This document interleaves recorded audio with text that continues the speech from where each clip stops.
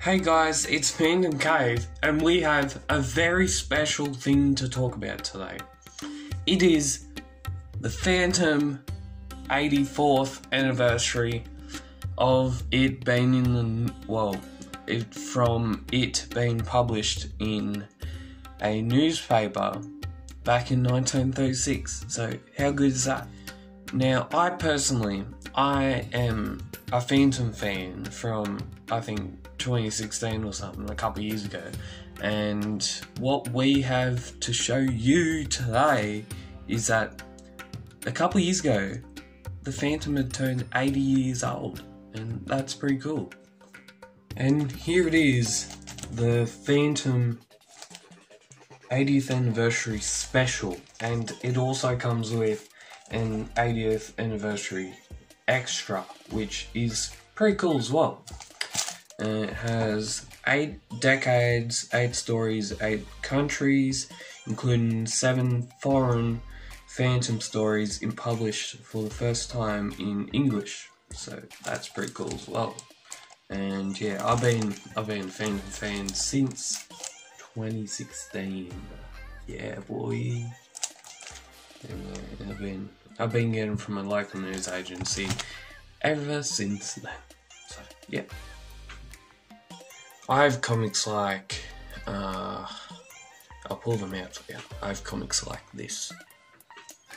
What are we going to have a look at? We have Wedding Special. Came out a couple years, I think 2018 or 2017 came out. This is my oldest Phantom. It's number 643.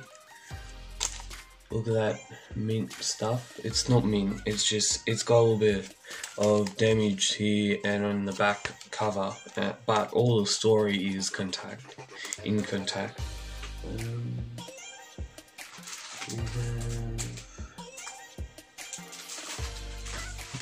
We have the Blockbuster issue. It's pretty cool. Got that from when I was up at Tweed a couple of, probably last year.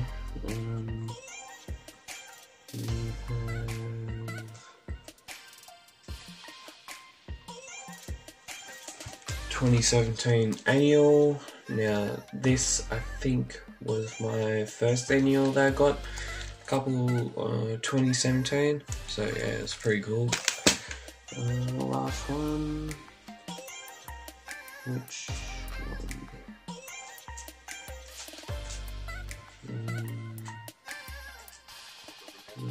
oh yeah.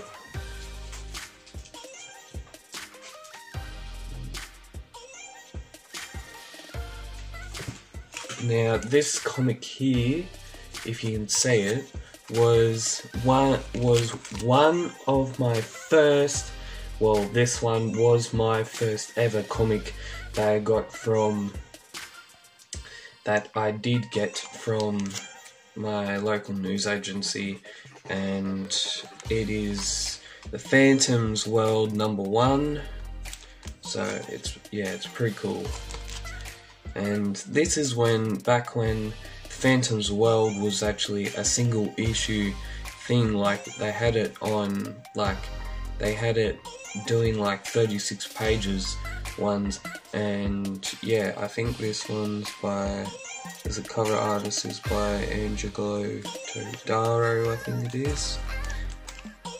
Yeah, and it's pretty cool. And yeah. The second one of that is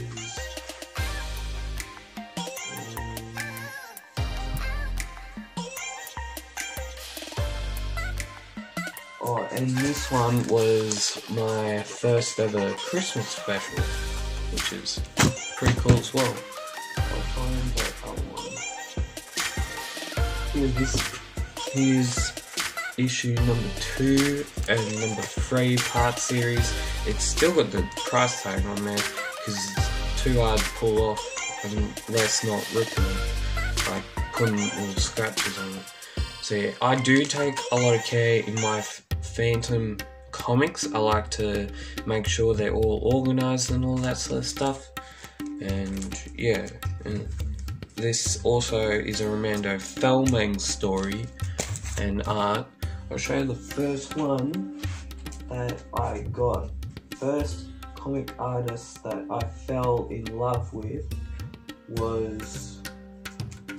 First comic artist I fell in love with of his art was Antonio Lemos.